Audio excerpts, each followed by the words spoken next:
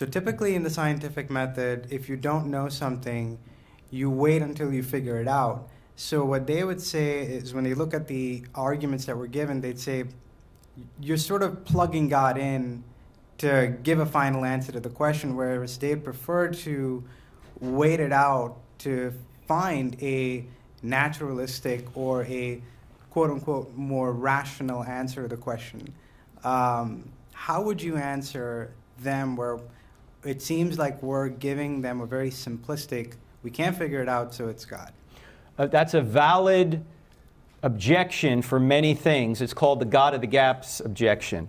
You know, you're plugging God into the gap of your knowledge when if you just allowed science to work a little bit longer, science doesn't do anything, scientists, if you allowed them to work a little longer, they're going to figure out a natural cause. For example, maybe many years ago, people thought that the gods were angry at us when we had a thunderstorm, right? And we said, this is the gods doing this. And we said, gods are doing this. And then we figured out later, no, this is kind of a natural phenomenon, can be explained by natural forces. So we looked stupid for saying God. We plugged God in the gap of our knowledge and said it was gods, when in fact it was a series of natural forces that did it. That's not what we're doing when we go back to the creation of the universe. In fact, let me give you a reason why it's not. I was at the University of Michigan. And an atheist, after I'd gone through the cosmological argument, in fact, I went through all the evidence that the universe had a beginning, an atheist got up to the microphone. His name happened to be John. He said, Frank, if you give science more time, we're going to figure out a natural cause for the creation of the universe. I said, John, you're never going to find a natural cause for the creation of the universe. He said, no, we will. I said, no, you won't. And he said, no, we will. I said, first of all, John, that sounds a lot like faith. Right? We haven't found it yet, but we will. But secondly, you're never going to find a natural cause for all of nature. Because nature wasn't created. Nature's the effect. It can't be the cause. In fact, for you to say, if you gave, for you to say, just give science more time, I'll figure out a natural cause for all of nature, would be like me saying, just give me more time and I'll figure out one day that I gave birth to my own mother. Right?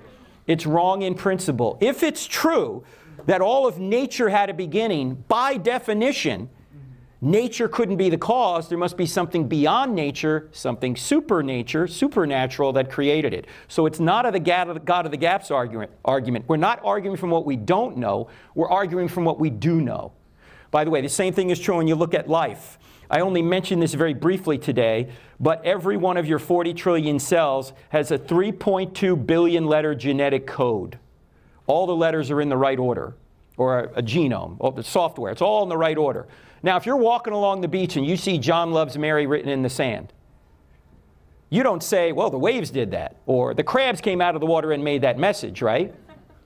You know that you have positive evidence for intelligence.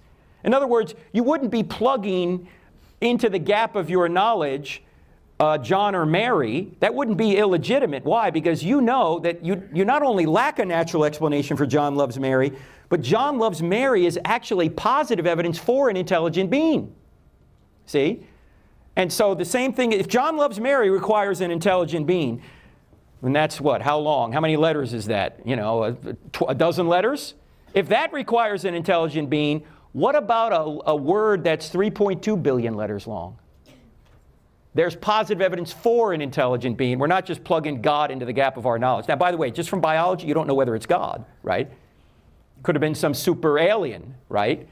But ultimately, the alien would have had to have been created, which means there has to be somebody beyond the universe that created it. So ultimately, you're getting back to some sort of supernatural being.